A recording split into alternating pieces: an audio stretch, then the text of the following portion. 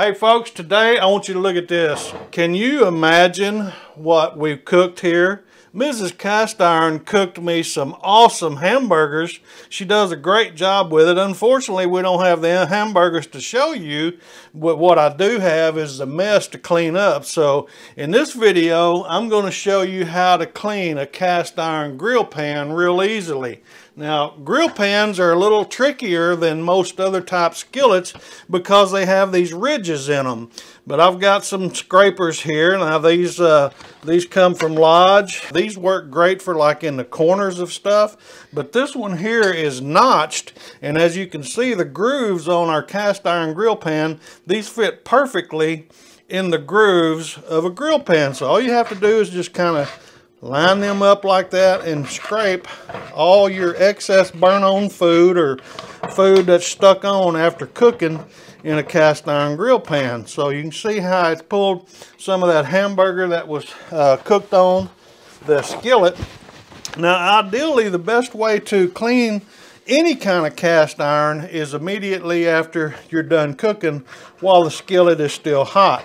But since we wasn't able to do that, you can still clean a cast iron grill pan even after it's already cooled off. What you want to do, like I said, go ahead and get your excess burned off pieces off of here, and we'll discard that in the trash can. And then next I'm going to move over to the sink and I'm going to show you how to clean this. I want to go ahead and rinse my little scraper off. Boy, these are handy little things. Certainly for like getting into the corners you can use these with, but for the grill pan, this is notched little scraper is perfect. Now what you want to do, I mean, you can use just hot water like this and take a you know, just a brush like this. They make different kinds. They've got some that you can hold in your hand like this. And then this one's a little bit longer handle. I like this one quite a bit. I use it regularly. But there's also another thing too, and that's chainmail. If you've not ever used a chainmail scrubber, this is one that I use quite often. Now, Teresa bought me another one that actually you can put soap in if you wanted to. You could put you a little dab of soap in it. And folks, I'm just going to tell you, it's okay to use a little bit of soap in your cast iron if you want to, but you don't have to. I know a lot of people say not to, but even Lodge says it's okay to use a little bit if you want to. But in this case, I'm not really going to do that. I'm just going to kind of show you how we scraped a little bit of that out. Now, we didn't get it all out. As you can see, there's still some in here, but the reason why I'm leaving it in here and not completely cleaning it is I want to show you another technique that you can use. And if you're not able to clean it immediately after you're done cooking while the skillet is still warm, just take you a little bit of water like this right here and take it back over to the stove. Okay, and so now that we're back over here at the stove, what we want to do, we've got our water in here, and we've got the burner on. We're going to turn this up, and we're going to let this water heat up, and the hot water and the steam will help to clean this and release all this hamburger meat that was left on the skillet. And as you can see, this water is beginning to bubble and boil a little bit, so it's really releasing a lot of this baked on, burn on hamburger meat that's still on here.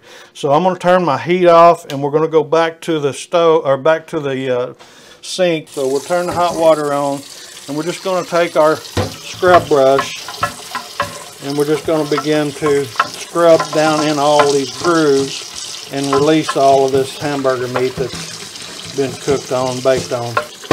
But as you can see, as we heated the water up on the stove, it helped to release any of the burn-on food that might be stuck to our cast iron grill pan. So what I'm going to do now, I'm just going to take and dump all this water out, wipe it out with a paper towel, and I'm going to take it back over to the stove top and heat it up and eliminate all the moisture out of it. Okay, we're back over here on the stove. We got the burner turned on, and we've got our cast iron grill pan clean, and so we're letting it heat up and burn off any moisture. You don't want to put your grill pan or skillets or any kind of cast iron away while it's still wet. So this takes a little bit more attention because of the ridges, but it's real easy to do. And once you get everything completely dry, then just like any other cast iron, to maintain it, you want to put a little bit of oil of some type or another. And we're going to add a little bit extra because of these grooves.